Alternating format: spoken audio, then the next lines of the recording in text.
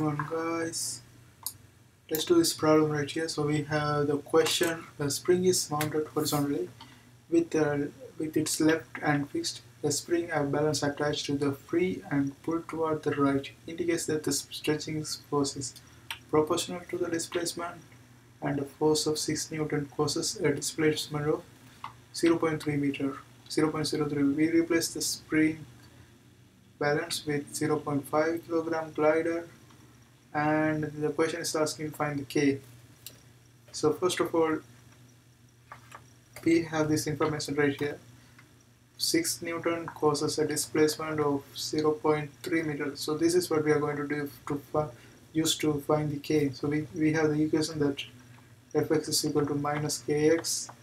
So the question is K. If I rearrange this one, this is going to be K is equal to Fx over minus X.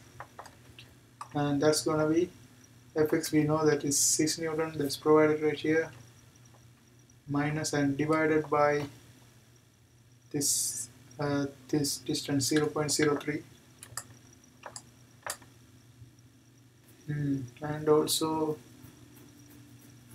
this one is the direction is, let's see, so mounted horizontally with its left hand fixed. The spring balance the trajectory and pulled toward the right indicate stretching proportional to the distance was 0.3 meter, and this direction also negative right here. So this direction is negative and this is negative, negative become positive right here. So this is gonna be 200 Newton per meter, and that's the answer for the first question. And the second question is asking find the angular frequency. So this is A part. B part we are doing. So omega is equal to square root of K over M.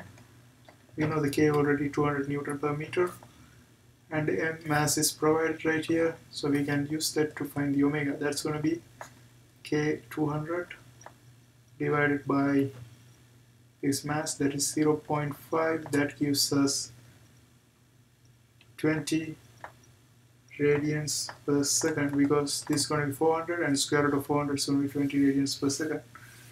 And then they are asking for the frequency, so I can use omega is equal to 2 pi f.